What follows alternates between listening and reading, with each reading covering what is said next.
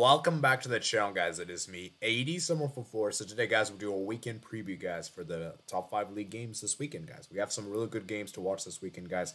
And of course, if you're new on, you're considering that like button, hit the subscribe button as well as we continue to do this, guys. So we're going to go ahead and get started with the first big game, guys. Liverpool versus Manchester United. Quite possibly the biggest game of this weekend. It's only fitting we start with this one. So let's look at the win probability for both teams. Liverpool coming into this game as 39% win probability. And for Manchester United, they're coming into this at a 35%. Draw is 26%. Insights leading up to this game. Liverpool are unbeaten in the last 6 home league games against Manchester United since a 1-0 loss in January 2016. It's their longest run without defeat against the Red Devils at Anfield since a run of 9 between 1970 and 1979. Manchester United have completed the Premier League double over Liverpool more than any other side are looking to do so for the first time since 2015-2016 following their 2-1 win at Old Trafford in August. Manchester United have scored just 1 goal in the last 7 away games against Liverpool all competition, failing to score in each of the last 3. Only once have they failed to score in 4 consecutive visits to Anfield, doing so between 1988 and 1992. This will be the 32nd Premier League meeting between Liverpool and Manchester United on Sunday, the joint most played fixture on that day. Level with Chelsea versus Liverpool. Liverpool unbeaten the last 7 such games, winning 5-0 at Old Trafford in the most recent meeting, October 2021. Manchester United have just lost one of the last 11 Premier League games, going down 3-2 at Arsenal in January. Since the resumption of the competition following the World Cup break, no side has won more points than the Red Devils, 23 points. Guys, I worry for Liverpool in this game. I really worry for Liverpool in this game because, guys, they have not been that great. But I think for Liverpool, they're peaking at the right possible time. And I think they're coming into this game they're coming with some momentum to play. And I think the win over, what is it called?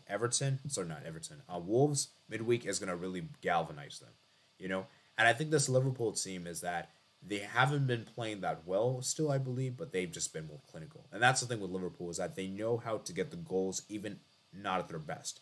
Now, you can honestly say the same for Manchester United because even when they're not been playing that well, they still manage to get those wins, get those late goals. United have been more of a second half team. That's what I've been noticing with them recently. Been scoring the goals late in the second half. And I like this makeup, this United team. And I think what's going to really determine this game is how will this game pan out in the midfield battle? Because this is where I'm really most keen to see. We have Casemiro versus Fabinho versus Henderson, and then versus Bajcetic, and then the defense for Liverpool has been shambolic. Gomez and Van Dijk. I really worry for what United can do with this one because I think United do have the capabilities to knock Liverpool out of top 4 contention because I believe this game has huge ramifications for both teams. Liverpool needs this win to get that top 4 hopes and to actually really have this because I'd say this right now. If Liverpool actually manages to win this game, I think they actually have a really serious chance to get top 4. Joking aside, no banter aside, right? If United wins this game, they have to be in the title race. You have to say they're in the title race. And I already believe they are in, but this would further solidify. This will be a huge statement. Guys, for this game, guys, it's a very difficult game to call. I'm going to personally sit on the fence with a 1-1 draw. I was contemplating picking United to win this, but something tells me that United will be the better team, and I think they'll be the better team. But something tells me Liverpool will just snatch a late equalizer through a set piece. I feel like United will actually dominate this game and will be the better team, and Liverpool will just be hanging on, and then they'll just equalize. And I think the Anfield thing is going to be interesting. So 1-1 draw, my personal opinion. I could be wrong though.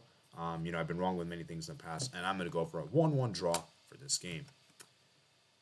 Next up, it is Napoli versus Lazio. Huge game, guys. This is a huge game for Napoli. They have been in sensational form, guys. Sensational form. Let's go actually look at the insights leading up to this game. So Napoli versus Lazio. So this is coming to us on Friday, March 3rd at 2:45 p.m. Eastern Time. So Napoli win is 60%, win is 20, draw is 23, Lazio is 17% to win. Napoli and Lazio have drawn only one of the last 19 Serie A meetings. Since then, Lazio won 2 matches, while Napoli have won 10, including the last 4 in the row. Napoli have gone and beaten the last 7 Serie A home meetings against Lazio, thanks to 6 wins and 1 draw. Their last such defeat came on 31st of May 2015, 4-2 under Rafa Benitez. Lazio have lost their last 5 Serie A away matches against Napoli, and only once in the 21st century have they lost more away games in a row against a single opponent. 7 against Inter between 2000. 6 in 2012. Napoli have won the last 4 Serie A matches without conceding a single goal.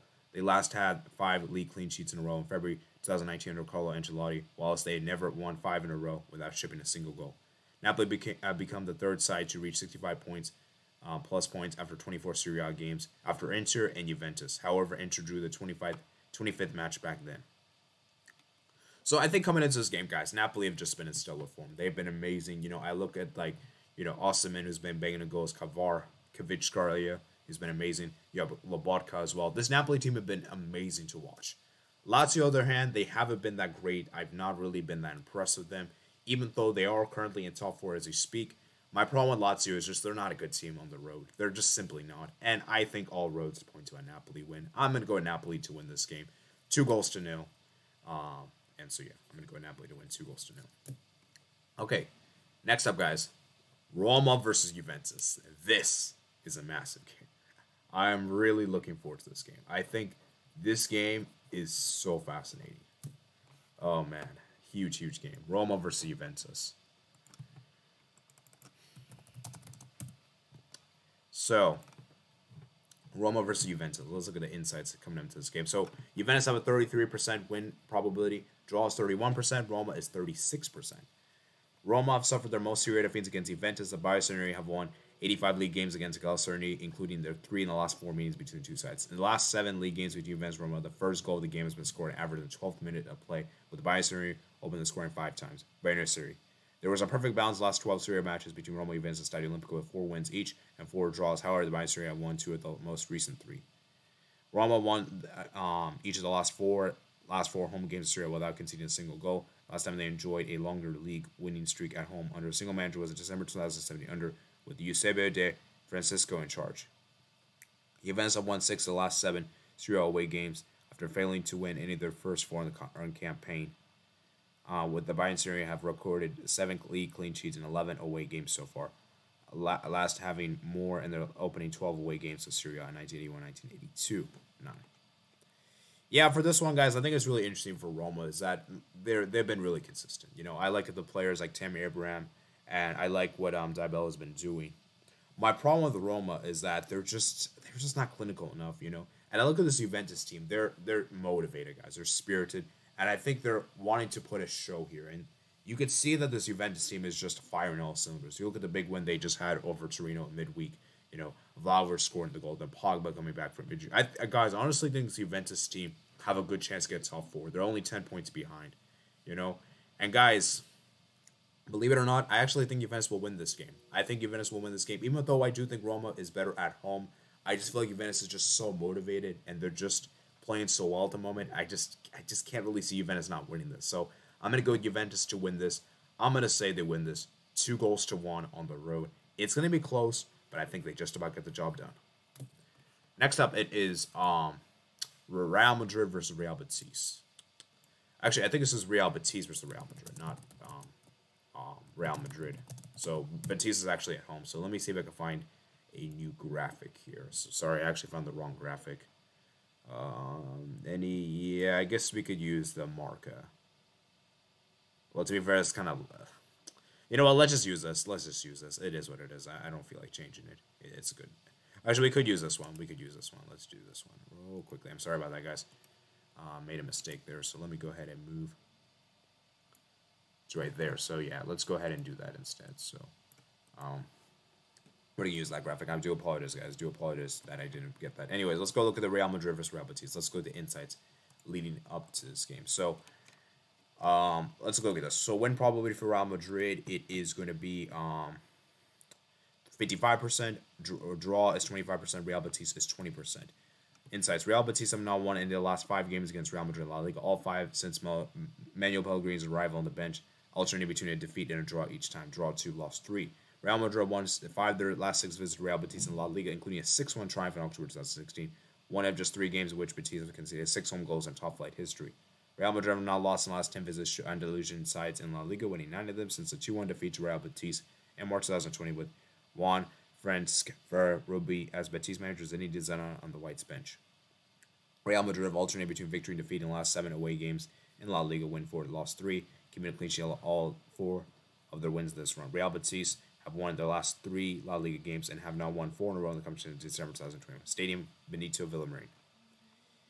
I think the interesting thing with this game is the fact that Real Madrid are going to come off the El Clasico. They're going to be playing El Clasico. Let me do something real quick, guys.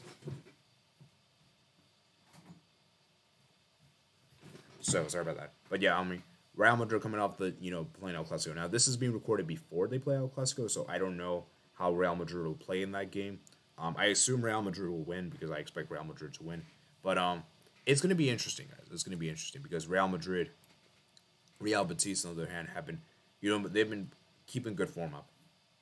Getting 4 wins in the last 5 games, which is incredible.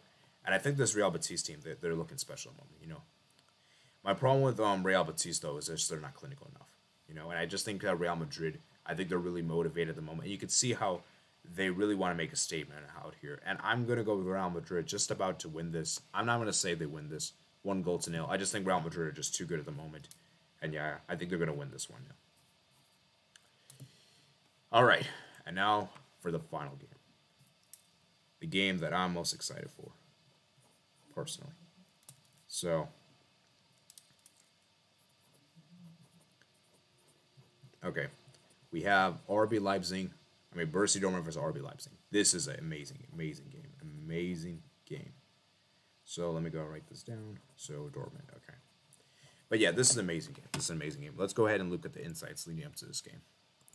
So, Borussia Dortmund versus RB Leipzig. So, coming in insights of this game, man. So, Dortmund is 42% win, draws 26%, Leipzig is 32%. Timeline. RB Leipzig won each of the last 3 competitive games against Borussia Dortmund. More wins they managed across the first 11 meetings. BBB's current losing streak against RBL in the league is longer than against any other current top 5 side. Borussia Dortmund have won all 7 of their Bundesliga games in 2023. The joint best start of calendar year. BBB won all 9 of their competitive matches in 2023. No other side in Europe's top 10 leagues has managed that this year. That is incredible. No team has collected as many points as RB Leipzig since Marco Reus's first day, match day 6. Leipzig have only lost one of the last 22 games in all competition. 2-1 at home to Union Berlin in match day 20.